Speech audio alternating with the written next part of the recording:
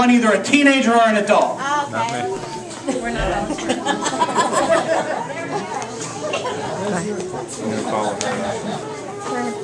All right. Very good. And what is your name? Ariel. Ariel, pleased to meet you. I'm Mr. Mike, the Amazing Magi. Would you stand right over here? Now, you said Ariel. Yes. You know, do you do a lot of swimming? Yeah, I'm a lifeguard. Okay. Anyway, Ariel, in here I have some colored handkerchiefs. Will you pull them out? I think there's 4 of them in there. And you can just lay them right here on top of my table for now.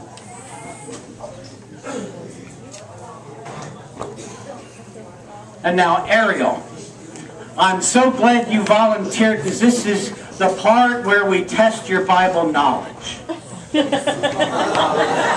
Aren't you so glad you volunteered? Yes. But the good news is, if you watch these game shows, you can ask a friend. If I ask you a question and you don't know the answer, we'll ask the audience for some help, okay? Now, I want you to think. There are many creation stories in the Bible. A lot of people don't realize that, but there are more than 2. But right now I'd like to talk about the 2 main creation stories found in the Bible. What book of the Bible are those 2 creation stories found? Hint, it's the first book. Genesis.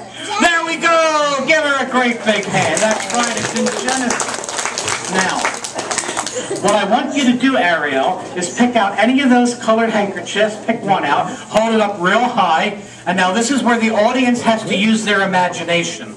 We're talking about creation. So in the creation story, what could the color green represent? A tree. Grass, that's right. Go ahead, throw that in there, Ariel. Now pick up another color. Okay, we have orange in the creation story. What could orange represent? Oranges. Oranges, that's good. Anybody else have another one? The sun, that's right. Go ahead and put that there.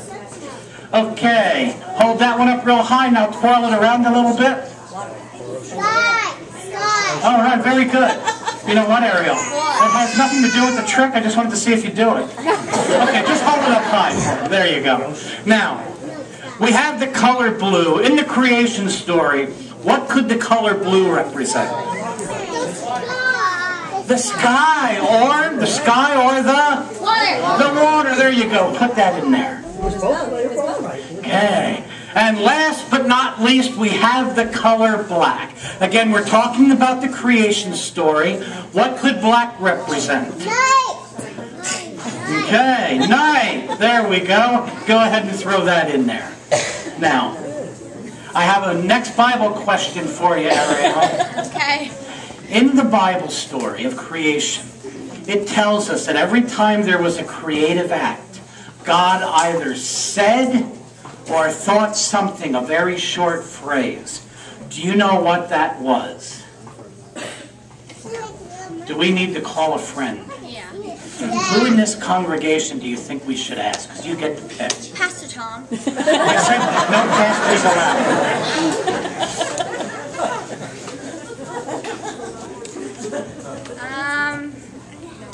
Who knows the answer?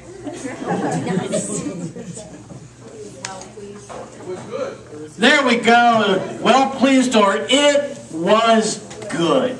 Now I want you to remember that again. Many times as Christians, we forget that very important word about creation. It was good. We get so caught up in what's wrong with the world.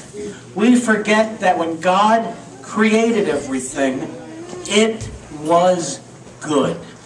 Now, I have another question for you. This time it's not a Bible question.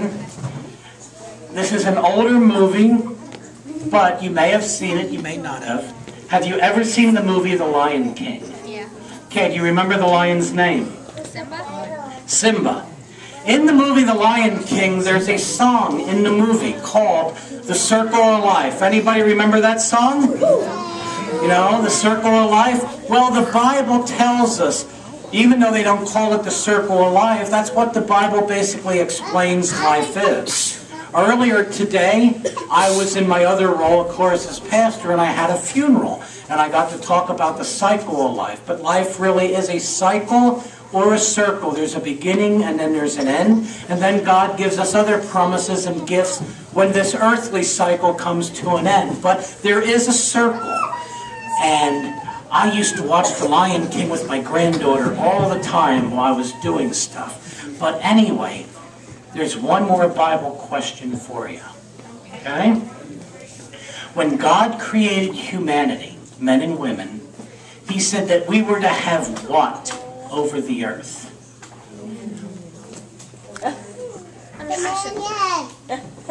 You need to whisper it just a little louder for Ariel. She knows it over me. Okay.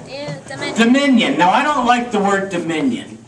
That's how it is translated sometimes. Think of it more as stewardship. God created a wonderful creation that God said was good. And then God said God's greatest creation, was entrusted to care for it. Because everything in creation is connected. For instance, I assume if somebody gave you a glass of really yucky, dirty, muddy water, you would not want to drink it, right? Correct. Correct. And how about anybody ever go to step off the curb right after a bus leaves and leaves you that wonderful aroma? Pretty nasty, right?